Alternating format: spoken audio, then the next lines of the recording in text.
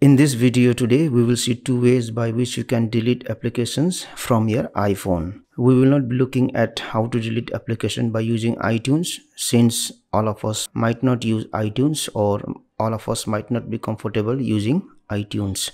So we'll just see the ways how to delete by using the iPhone itself. So the first and the most easiest and the technique most of the people use to delete app is to hold the app for some time until the app starts to wiggle, and then you can find a minus icon on the upper left corner of the app icon.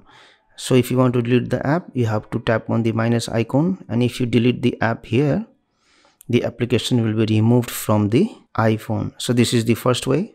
And the next way by which we can delete application from iPhone is to go to settings here, go to general, go to iPhone storage, and then if you wait for a few seconds, you will see all the applications that are installed in your iPhone.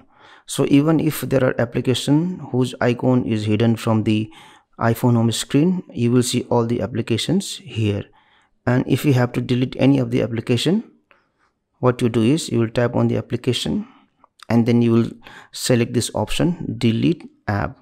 And once you select the option, the applications will be deleted from your iPhone. So these are the two ways by which you can delete app from iPhone. Thank you for watching this video. Please like and share this video if you found it helpful. Also click on the subscribe button and hit on the bell icon to get the notification of our latest videos for free.